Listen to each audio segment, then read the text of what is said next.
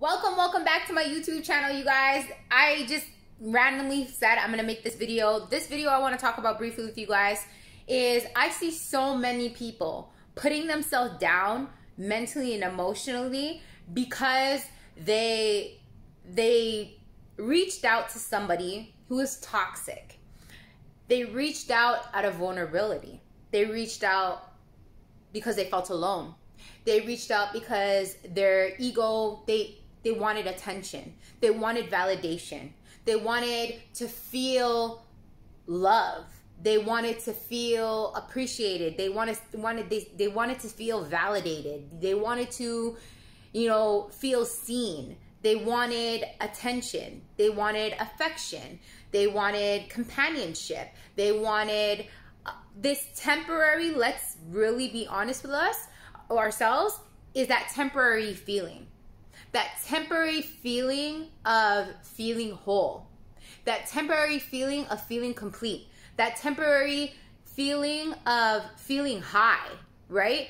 I think there's something inside of your brain, they say the dopamine or something like that. Like being with a toxic person is legit going through withdrawal when you break up with them.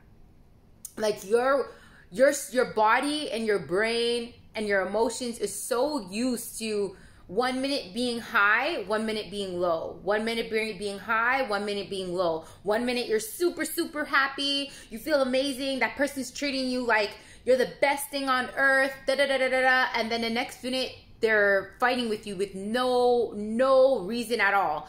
Accusing you, telling you you're cheating, you're lying, you're this, you're that, or they put you down, or they yell at you for like the stupidest little thing. You move something of theirs, or something happens, they had a bad day or something, and they blow up on you randomly. So now you're back to feeling like shit. That person put you on a pedestal, made you feel so good, and now you're back to feeling like shit. And now when you break up with that person, or that person leaves you for another supply, you're back to square one, feeling that emptiness and feeling that you want that high back. You want that person to treat you good and come and give you companionship, or make you feel, you just want that high back so badly. So you end up reaching out to that person to get that high back. They come back inside of your life, they give you that temporary high, and then they leave you high and dry. And then you're back to square one, and then you're back to square one feeling like shit, feeling like, oh my God, like, why did I do that to my body? Why did I do that to myself? Why did I use myself? Like, why did I know that person treats me like shit. I know that person lies to me. I know that person's abusive mentally and emotionally, but I still want their attention. I still want their validation. I still want them to, show me that they care. I still want this, and want. And you're finding yourself then now beating yourself up. Now you now move from being the victim to now being the abuser to your own self. And a lot of people don't realize this. A lot of people end up continuously abusing themselves mentally and emotionally, putting themselves down, worse than what the other abuser did to us. Because we keep saying, like, asking ourselves all these wrong questions. Was it me? Did I do something wrong? Why is he treating this person good, but why is she treating this person good and not treating me good? Or, why is it that she can't see my worth? Or why is he can't see my worth? Why is he treating this girl good, but not me? And we ask all these wrong questions. And then we just keep putting our value down on ourselves because we keep abusing ourselves, saying that it's something wrong with us. Like, if something has to be wrong. This is how these toxic people manipulate you, from the things that actions they take, the words they say, the things that they do, to make you feel like you're the problem. Reality check-in. You are not the fucking problem. You are not the problem. I'm here to tell you that because at the end of the day, I was abused mentally and emotionally and put myself down for 18 years. 18 years with a toxic person who to this day still tries to put me down mentally and emotionally, that I'm not a good mom, or I'm not this, or I'm not that, and da-da-da. And I came to realize hurt people hurt people. At the end of the day, people that are toxic don't know how to deal with their own traumas. They don't know how to deal with their hurt and their pain. I was talking to a friend, I was saying there's two types of people that got traumatized when they're younger and grow up to be older. There's two types of people that deal with their traumas. They become the bully. They become the person who traumatized them and hurt them.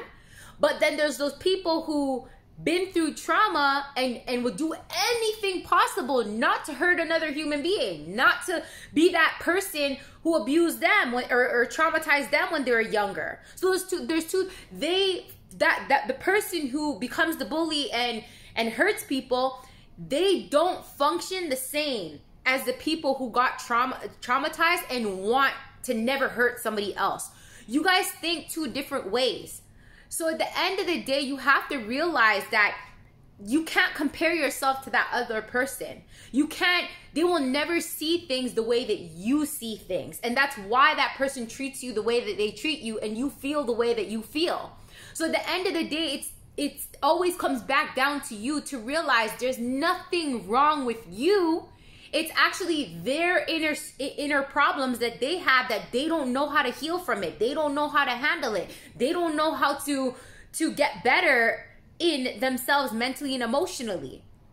So then how is it fair to yourself if you know you don't like hurting people, you don't want to treat people bad, but then you're constantly beating yourself down. You're being the bully to yourself. You're hurting yourself by not wrapping your head to understand that you guys are just two different people, and you cannot compare yourself to another person who's toxic and doesn't see things the way that you see things, right? You just have to focus in and narrow in and focus on you and how you see things and how you can do for yourself, and not become that person that you keep asking, why are they like this? Why are they doing this to me? Why are they so mean? You're becoming that person to your own self. When you put yourself down, when you judge yourself, when you feel that something's wrong with you, when you ask yourself, what did I do so wrong? You're constantly bullying yourself in a different way. And it's time to wake the fuck up and stop putting yourself down. If you make a slip up and you make a mistake and you message that toxic person, or you still are begging for them, or you want that attention, don't put yourself down for still feeling that way. Don't. All I'm saying is that don't judge yourself. At the end of the day, you have to understand that life is not happening to you. Life is happening for you. That life is a huge learning lesson, and that there's great things to be learned in the mistakes that you make. There's great things to be learned in this down moment that you're begging, you're crawling, you're asking him to come back, or you're making the same mistakes and you keep staying with him, or you keep sleeping with him, or you go back and you broke up with him. Whatever it is, I've been there, done that. And I'm here to tell you, after 18 years, right? I still have those feelings. I still have those feelings I want to message him. I still have those feelings that I want attention. I still want validation from them. We're only human, and we've been conditioned to feel high and then feel low for so long. So at the end of the day, how can you be so hard on yourself when you feel those feelings?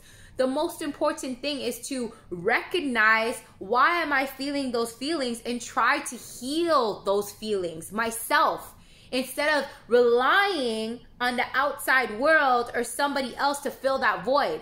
Because at the end of the day, nothing's gonna help you fill that void that you feel, that you keep trying to get somebody else to fill that void inside of you.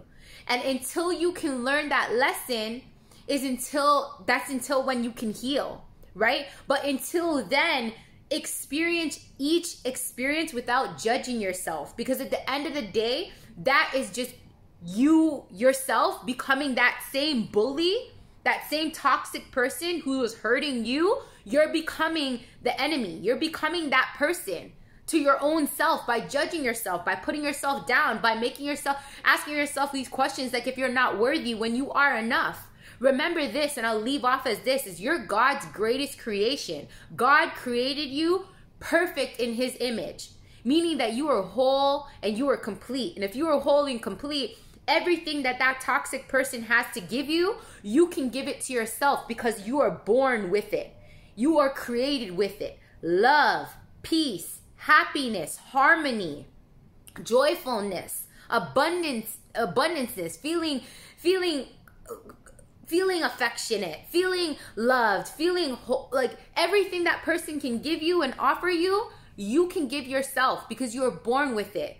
You are born with it. It is your birthright for you to now tap back into that feeling and start feeling whole within you, and understanding that that person is just a temporary high, a temporary fix.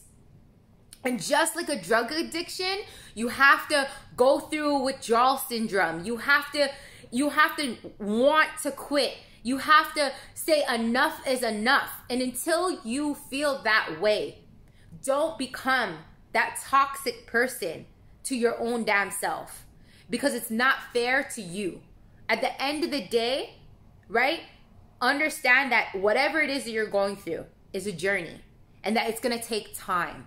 And everything is a great learning lesson inside of your life to learn from every slip up, every mistake, every time that person treats you like shit, every time that you message that person, every time you try to want to go back, every time that, you know, you guys get into a fight or an argument, whatever it is, understand that it's all part of your journey and your learning lessons to bring you to bigger and better. That these are all experiences, these are all learning lessons, and at the end of the day, you are the creator of your reality and you are in control of your inner universe. Nobody else but you.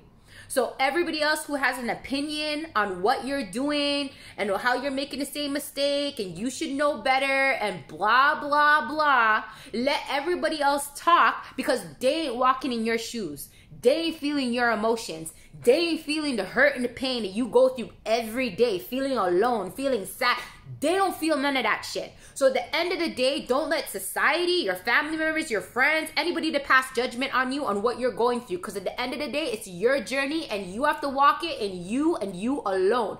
God brought you in this world by yourself. You're coming out of this world by yourself. And the only person that can take control and get up and say enough is enough is you. So when you are ready and when you feel that you learned all the lessons that you have learned, that's when you can stand tall and walk forward and get over the addiction of wanting this person inside of your life to fill that temporary hole within inside of you. But understand that it takes time, and that the only person that can judge you is the man up above.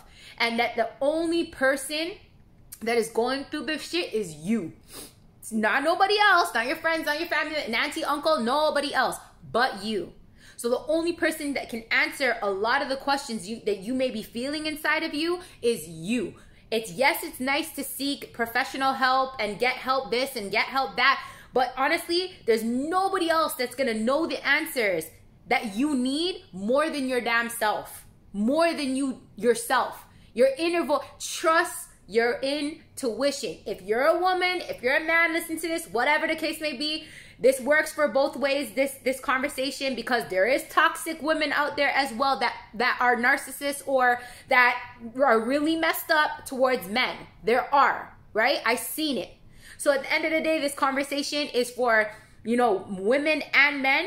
But at the end of the day, there's something. I'm a woman so I could speak on this. Woman's intuition is never freaking wrong. Trust your woman's intuition. If you're a woman listening to this, trust your intuition. Half of the time, you know what to do. You know the answers. You know this. And if you don't listen to your intuition and you make a mistake, it's okay. At the end of the day, God, the universe, whatever you believe in, that needed to happen for you to learn.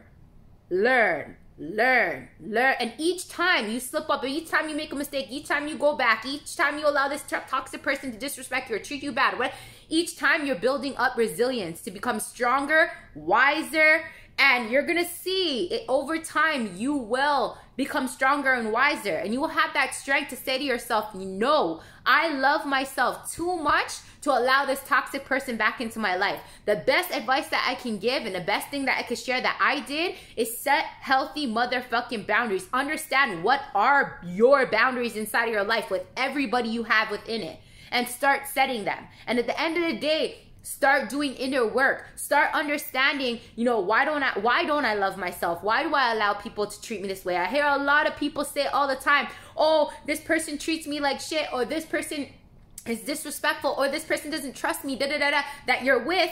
And you keep, and a lot of women and men say this, oh, they can't get no better than me. I'm the best thing that they can have. Listen, at the end of the day, you could say blah, blah, blah, blah, blah, blah, blah, blah, that you're better, you're this, you're that, Toxic people, they really don't care. They could replace you at the end of it because they don't see things the way that you see things. They don't view things the way that you are viewing things inside of your head. They don't care. They don't have emotions the way you may have your emotion, and that's okay. You're you and they're them. God gave us all free will. We're entitled to feel how we want to feel. But at the end of the day, we also are entitled to pick our asses up and say if we know all these great things about ourselves, then we should not be accepting it. We should be setting healthier boundaries and seeing where those boundaries are going to take us with that person, right? Show them. Stop talking it and show them. And at the end of the day, God will show you, the universe will show you if that person was really meant to be in your life. They will be there, they will level up, they will step up, and they will start respecting your boundaries, and you'll see things starting to change. But what's the definition of insanity? I think the definition of insanity is what? It is basically doing the same, wanting different results, but doing the same damn shit over and over and over again. And this is what happens with a lot of people who are in toxic relationships, is we keep doing the same shit, but accepting wanting different results. Doesn't work that way. You are literally driving yourself insane with wanting different results, but keep doing the same, keep allowing the person to do the same damn shit to you. Stop expecting different results if you keep accepting the same damn shit for the person to keep hurting you or doing the same damn shit to you. At the end of the day, it starts with you, your responsibility, and your responsibility alone. Right? To learn the lessons that you need to learn on your pace, and stop being the bully to yourself. Because at the end of the day, you can't get yourself out of situations if you are putting yourself down. You can't get yourself out of toxic situations if you're the one that's bullying yourself more than that person is bullying you. Right? So it all starts with you. I hope that this message has helped you in some sort of way to, man, stop judging yourself. Stop being the bully to yourself. Stop putting yourself down. If you messed up, if you made a mistake, if you keep going back, live your journey. Don't let nobody else make you feel no way about you living your journey, because it's your journey and your journey alone to go through. And one day you will wake up and you will learn the mistakes that you need to learn in God's timing. So just trust yourself that you are worthy of greatness, and don't beat yourself up. That's all I could really say is don't stop beating yourself up. You're God's greatest creation. You shouldn't be beating yourself up. You're already taking abuse from a toxic person. Don't give that abuse to yourself. Wise up and level up by understanding that you are going through a great journey. That this journey is going to take you to bigger and better things in due timing. Thanks for watching, you guys. I say in all my videos, each one teach one. Share the love, share the knowledge. If this video has inspired you or uplifted you or empowered you in some sort of way, share it with somebody else that needs to hear this. Thanks so much for watching, guys. Tune in, and if you guys want to join my Wise Up, Rise Up community, go check out my podcast on Spotify and on Anchor. It's called Wise Up, Rise Up. I also have a Facebook group called the Wise Up, Rise Up. I'm starting a movement to empower people to get out of toxic situations by focusing on ourselves, because we are the ones that are worthy to live our best lives. It's not about that other person, it's about you. So let's get it.